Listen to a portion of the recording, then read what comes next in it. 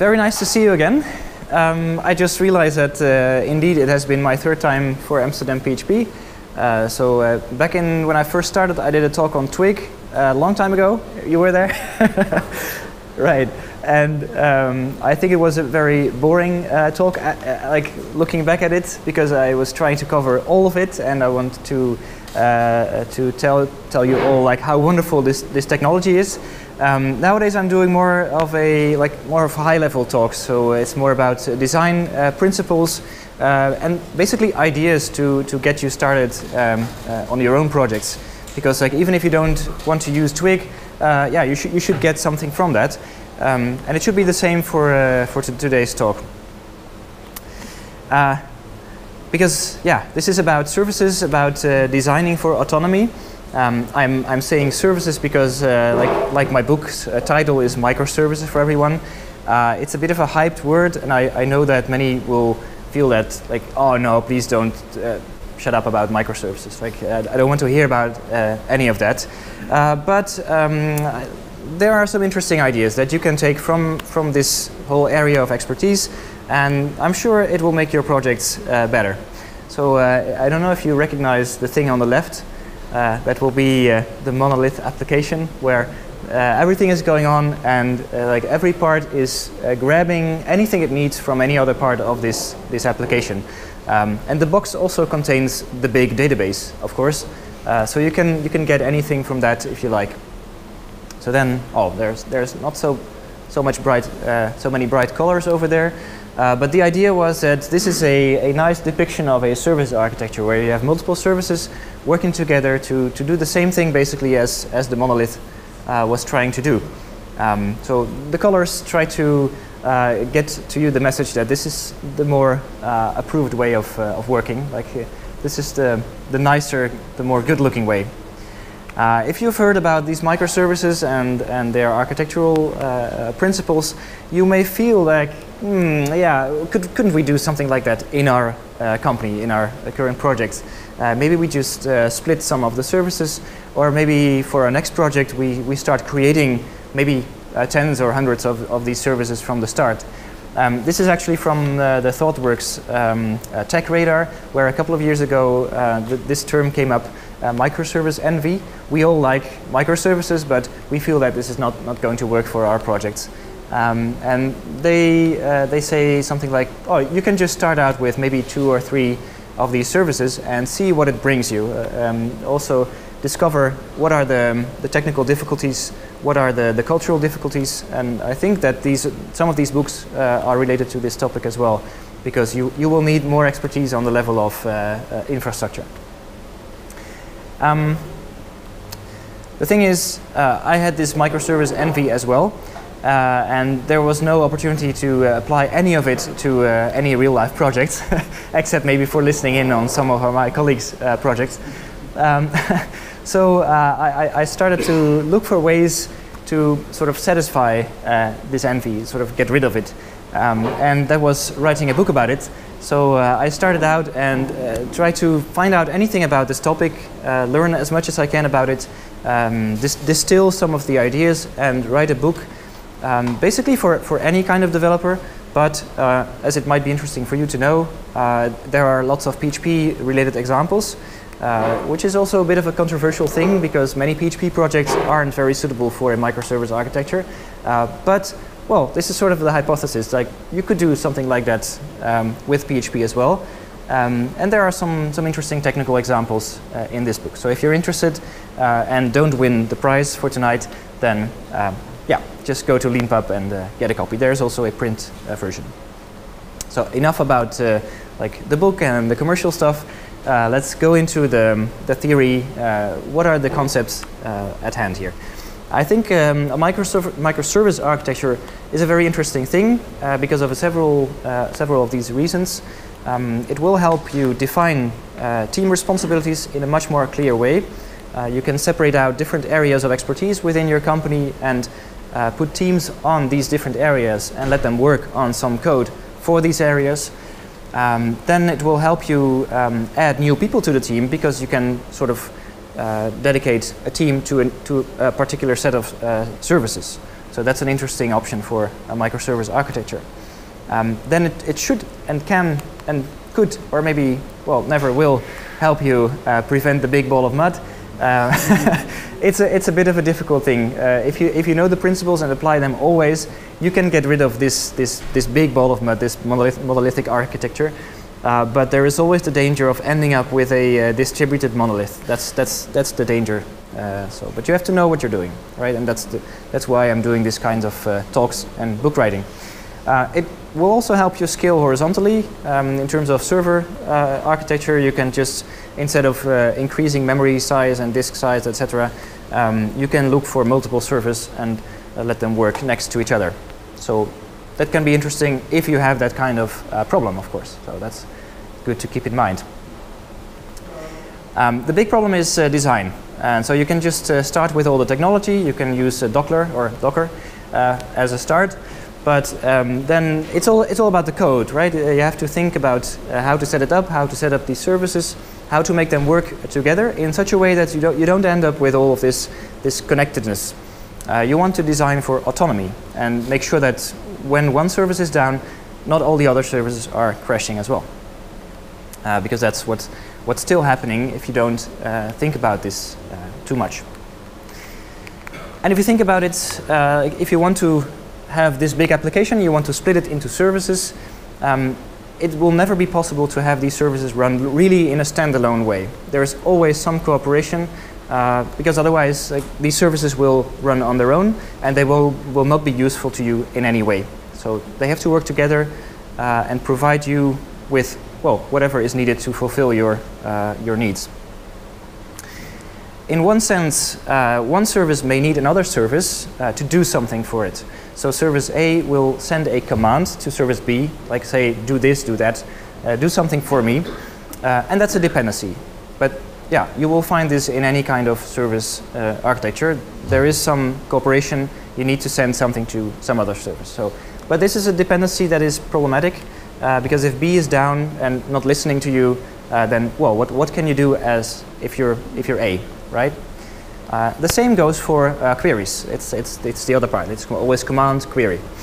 If A wants to know something about B, and it waits for some result getting back for the query, it's really dependent on B, and it's not very autonomous. It needs to wait for B to answer, so that's a big problem. It needs B to be live and, well, deployed correctly, so there cannot be any bugs going on, no server issues, no connectivity issues. So that is a big dependency. And if you look at most real-life systems that use multiple services behind the first maybe gateway, this is what's happening. The user does something with your application, and this triggers a whole chain of requests, basically going from service to service to service. And every request takes some time, whether it be a command or a query. It will take some time to fulfill this request. And this quickly adds up.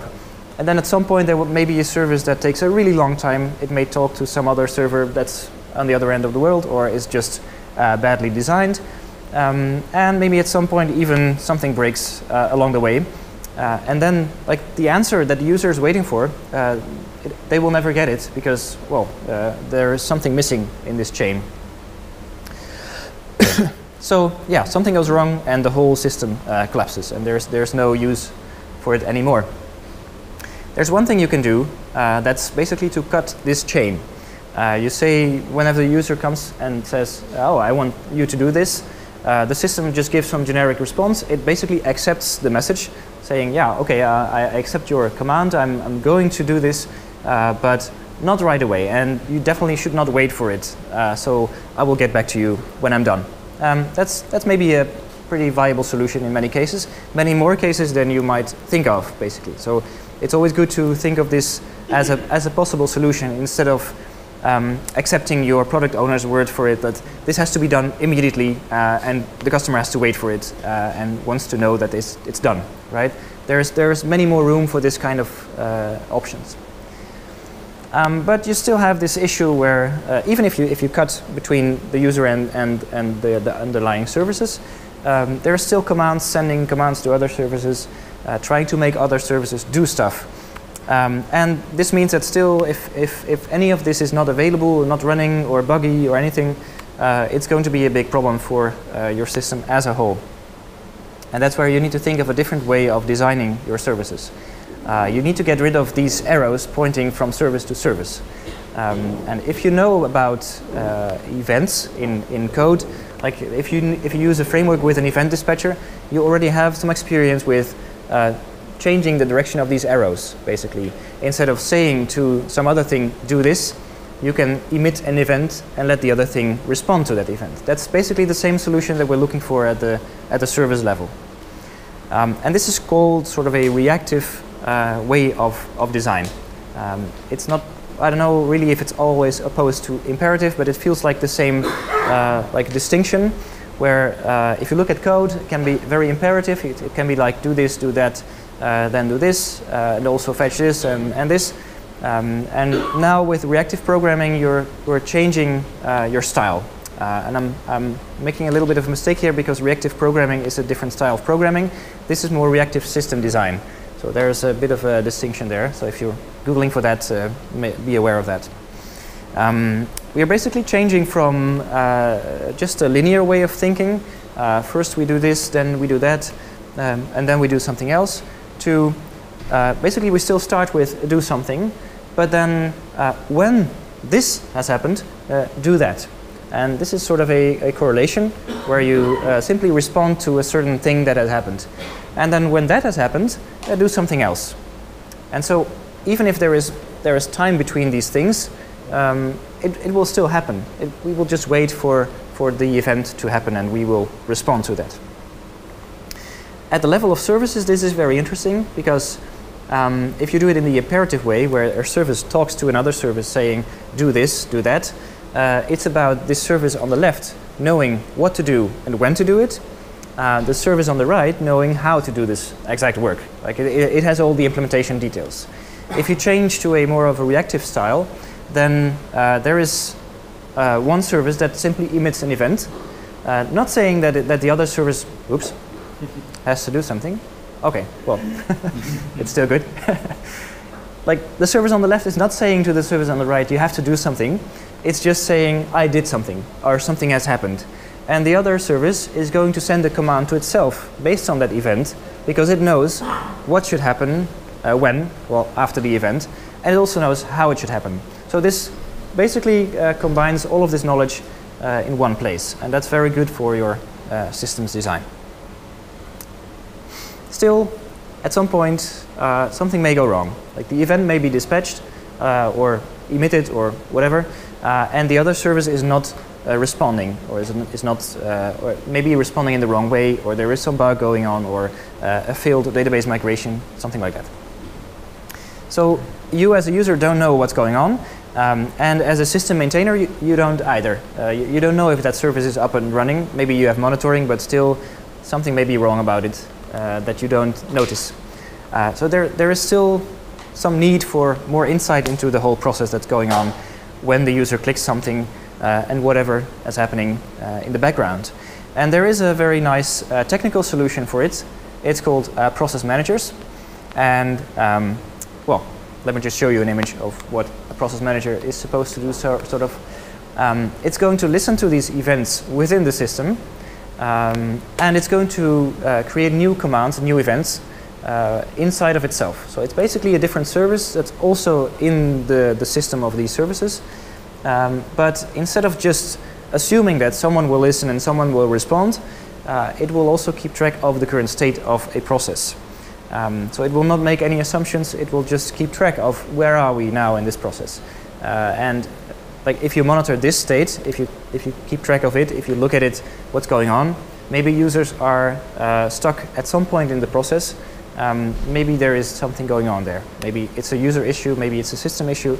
But this is at least one way of keeping track of what's going on overall in these business processes.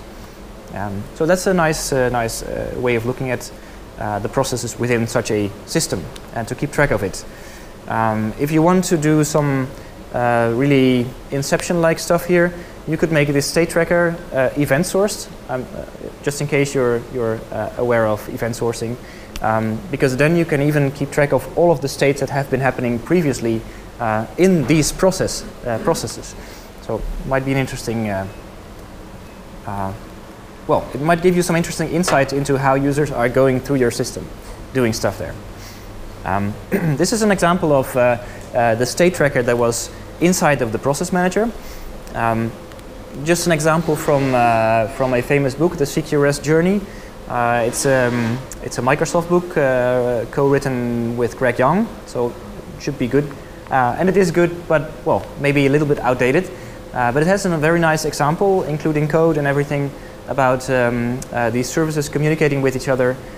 They do use event sourcing and CQRS, but this is a nice example of what's going on. Like the user wants to order tickets for a conference, so they place an order, and then it uses the reservation pattern to first make a reservation for the seat, then let the customer make their payment, and when the payment is finished, between like 0 and 15 minutes or something, they will really accept the order and make the reservation final.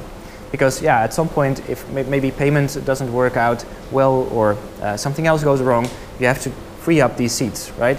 So that's where order expired finishes the process, and the seats will be well, given back to the system. But this is just an interesting way of looking at a whole process. Instead of doing all kinds of if checks and doing stuff like in an imperative way, we respond to certain things happening in the system, and we are much better able to deal with different situations, that things that may go wrong, or things that we just didn't think of yet.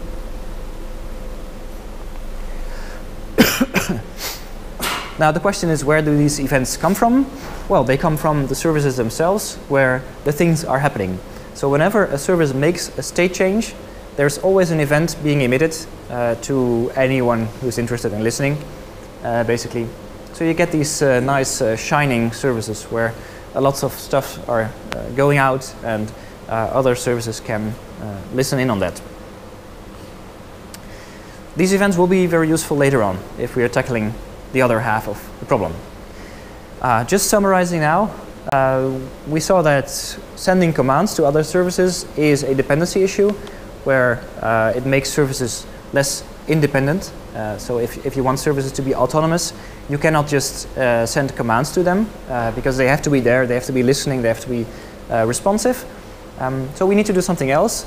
We need to tell the user, we accept your command. Yes, we are going to do this. It's sort of a promise, but you can always get back to that, of course. And then you process the first step and emit an event about it. You produce an event, you register it somehow, and anyone else, any other service is able to respond to this event and take on to the next step, do whatever they think is necessary.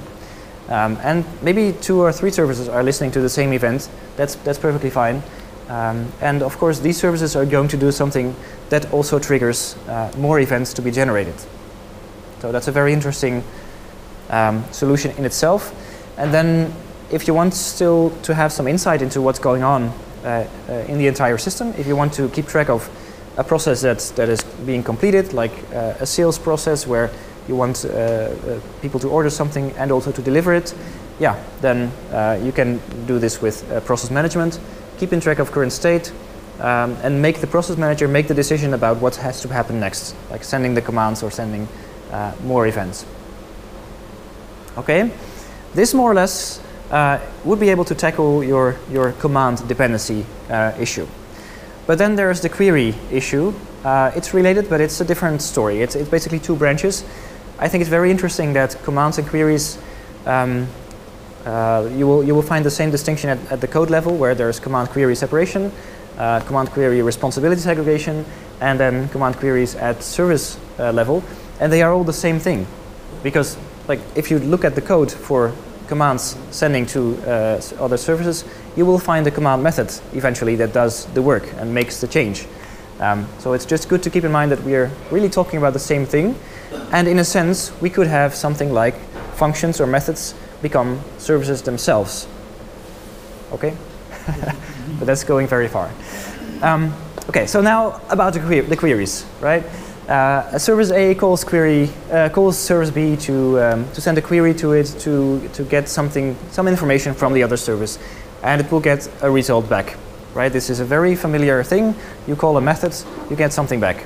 It's a query method. You get a return value. Very useful. But there is another issue, of course, where if you do this between services, and that's also the warning that people give you about microservices. Like if you want your microservices to be REST APIs coupled to each other, it's very dangerous. Yeah, something is out, is broken, everything will be broken. So very big issue there. So we basically don't want to send queries to other services, or not always. Like you can do this sometimes if nobody is watching or nobody's waiting for you. But if there is a user there and you want some certainty about this going to work, yeah, you have to not send a query. But yeah, how do you not send a query and still get the same answer, right? You want to know what's going on in service B. So this is a bit of a paradoxical thing. We have to think about what is a query, what is a result for a query, a response.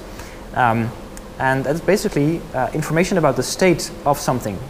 So if I ask B a question, I want an answer.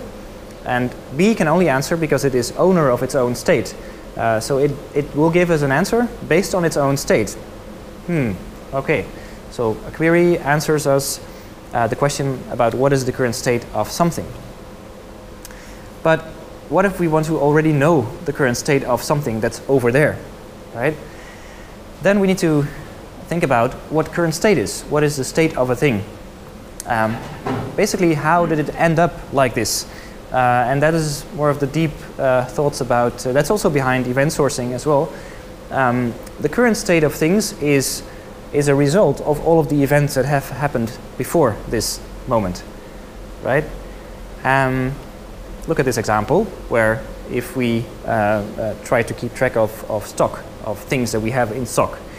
We start with nothing, we purchase 10 things, and then we sell 4 things, so we end up with 6 things. That's basically a very real-life situation. Yeah,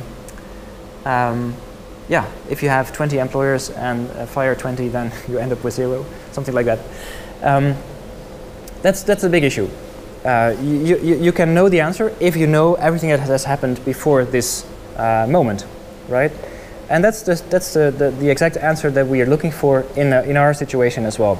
So in order not to send the query to service B, we already need to be able to look into what has happened to B before this time, right?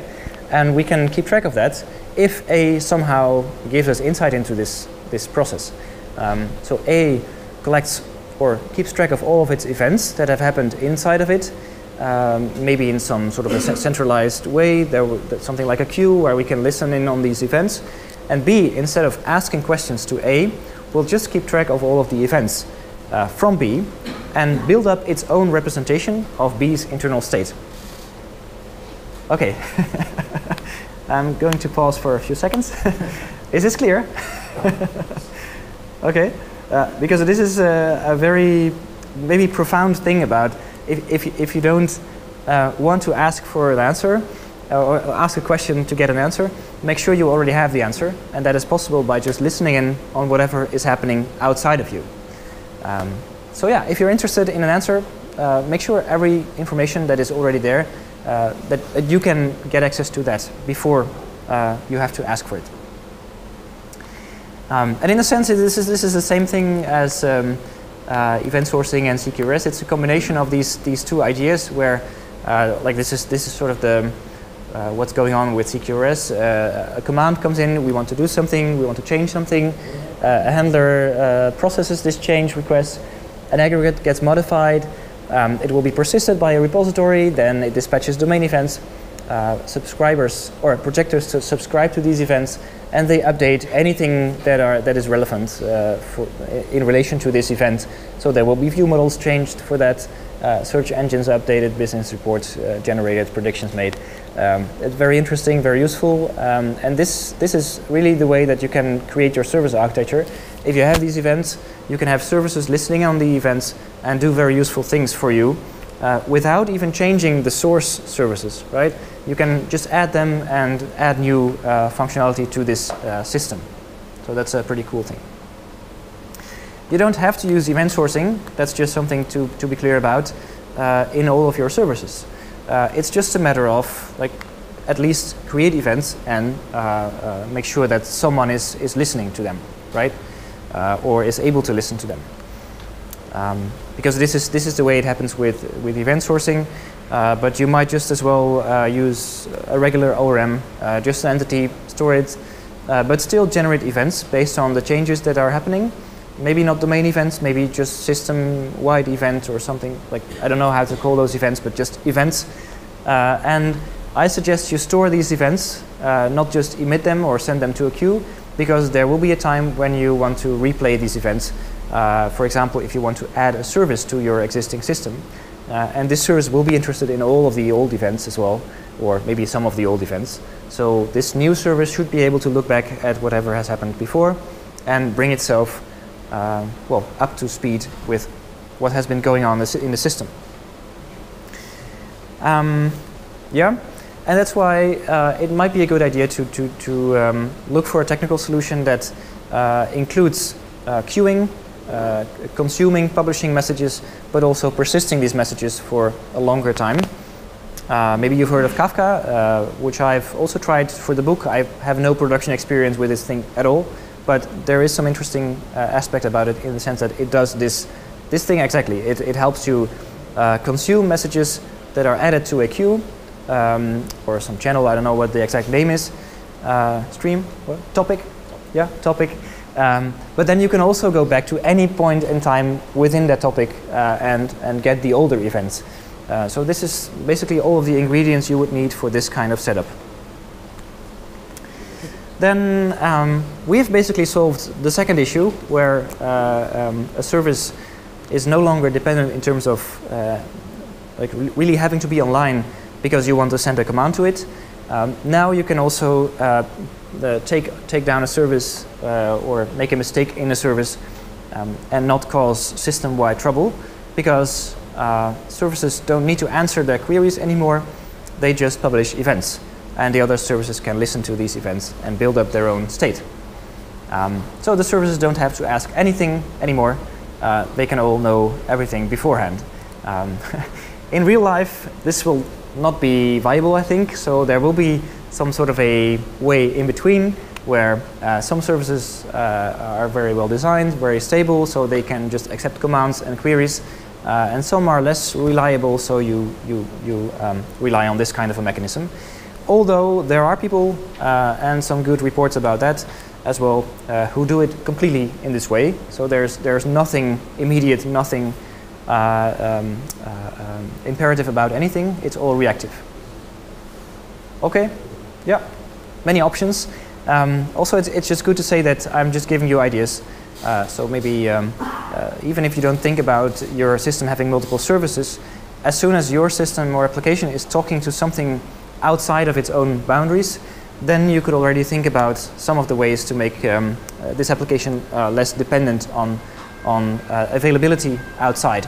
I still remember my first issue with that when I created a website where we had to add a Twitter, something like a box with the latest tweets about a certain hashtag, and I just made a direct call to twitter.com, and of course at some point this website was down because Twitter was down.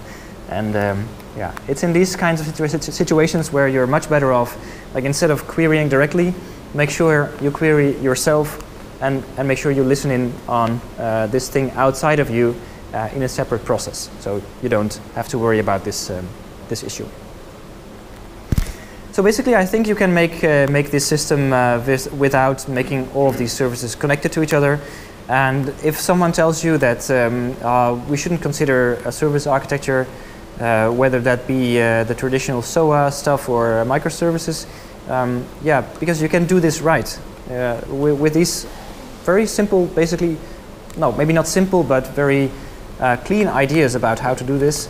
Yeah, you can make something like this where all the services are really shining, and some services may just go on holiday if they like, and the whole system won't fall apart, right? So that's would be a good idea. I think I was well within the given time limit. So we have some time for questions if you like. Thank you at least for listening, and I hope this is useful for you in some way. And if so, please let me know. That would be great. Yeah. Okay. Yes. There is a question. So before, when we had REST APIs calling each other, basically, right? Yeah. We knew who was asking the question, then we could also monitor how different versions of specific microservices were still in use and all that kind of stuff. Mm-hmm. With this new kind of architecture, you don't really know who's listening anymore. You're just emitting and then thinking. Yeah. So can you tell me about the complexity you foresee when you're deploying new versions, backwards compatibility of versions? Yeah. It would be interesting still to do some other monitoring about versioning, for example, like which versions are in use still. Of course, the best answer to this is always to never do something that is breaking. Always really be careful about making those changes. But here's the thing: your system, and if you're going to maintain multiple services, you have to have a system in place that also supports basically multiple updates for every day. You know, something like continuous delivery, also from this stuff over here. You have to set this up, and then in practice there won't be so much old stuff going on. So you will always be innovating, always be changing. But it's something to be aware of. Of course, developers, we will make these kinds of mistakes at some point. Yeah. Okay. Yep.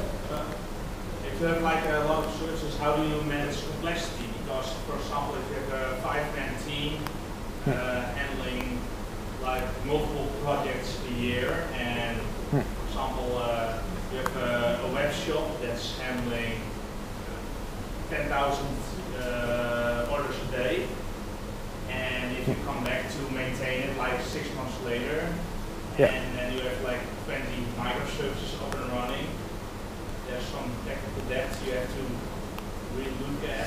How do you manage that kind of things in this kind of situation? Here's the thing where my experience is, I have no idea. I just read books about it. But there is one great book about it, Production Ready Microservices, by Suzanne Fowler. Maybe you know her, this book, and author. She's quite famous because of her Uber stuff going on. Uber stuff. Really ugly Uber stuff. Yeah, but this book is it's not about Uber.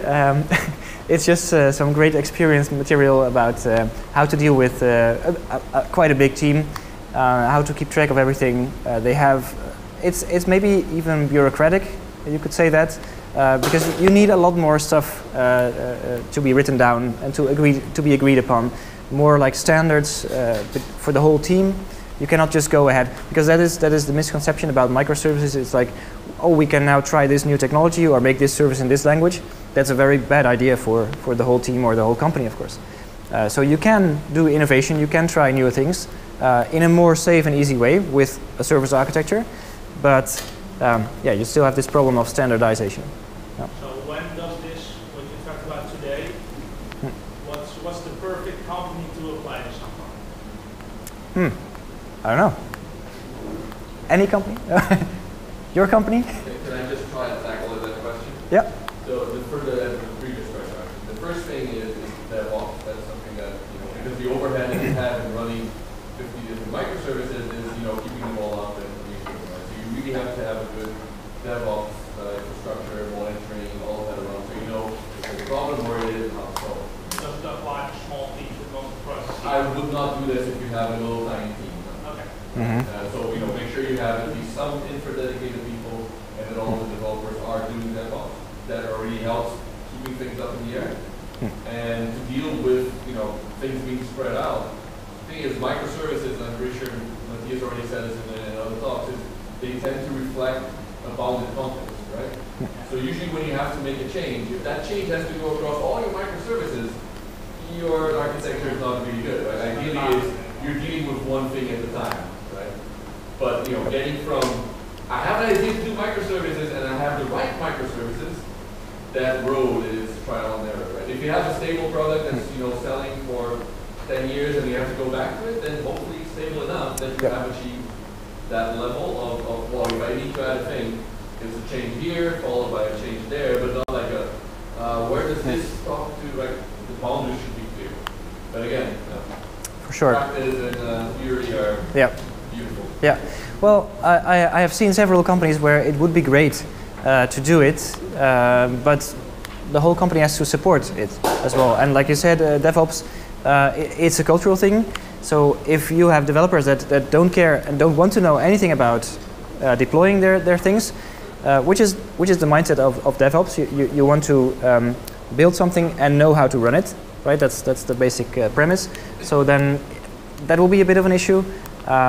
Also, it may feel like, oh, the team is running away with this new stuff, and that's not good for business. So, yeah, everybody has to be on the same page about it. Because it's also, I really want to deploy the stuff, but I don't want to deploy the stuff like 10 times. Right. So, yeah. Having 10 servers up and running. Yeah. So I want to keep it up. Yeah, for sure. If you can come up with some improvements for that within your company, it will almost always be appreciated if it's possible within many of these ugly concerns or constraints that may be there. It's a really difficult thing to accomplish. That's why I mentioned already that. I hope this is not a commercial for microservices, but more of an encouragement to, as soon as you think of dependencies from service to service, they should be up and running. The connectivity issues, none of those. When these concerns come into play, you should consider designing for autonomy and making sure that nothing breaks if something else breaks. Just make sure you keep running, and well, all the rest can break and fail and burn. And yeah. Time for one more question. Yeah. Okay. Yep. I'm having a question because you're saying that you're talking about querying, and querying can be divided into two types of queries, I think. Because you can query a single model, you can some set of models. Okay, yeah. And filtering of the models will be very dynamic and will almost be unable to cache it unless you're caching it at the moment the request takes place, and it needs to be invalidated. You just wildcard and validate it again. So when you are sending a query, you want the system to already have the data available, which is completely doable in my mind if it goes about single models. Yeah. Yeah. Also multiple models, of course, but that's another topic. But if you're querying multiple models with there's a number of filters, I'm wondering how it's going to be there already. Because I think you will be depending on a solid service or a database. Right. Yeah. And in the most extreme situation, you could even say that several services would be allowed to reach into the same database. That's one of the I think people have caught up on this idea that each microservice should have its own database, or each service should have its own database. That's not a requirement at all. So if you will be faster just getting the data, and if there's no danger in violating domain invariance, where both services try to change the same thing, basically treating the database in a read-only way, then that can be perfectly fine. Yeah, so to deal with this kind of situation. Some Elasticsearch as a backend for these kinds of services. Yeah. Okay. In general, copying data is much more of a viable solution than many people will think. Yeah. It's no longer the single source of truth. It will just be copying, make it available wherever, and update when needed. Just one other. event being emitted? Is it being emitted via some sort of RabbitMQ or something? Or? Yeah, well, I mentioned Kafka, which is I mentioned Kafka, which is a sort of a more advanced solution. Also, yeah. You can do it with RabbitMQ, but there always has to be a way to not just publish and consume messages, but also reconsume them or republish them, basically. Yeah, that's Yeah. the Kafka is able. But that's technology. Yeah. Okay. Yep. Thank you.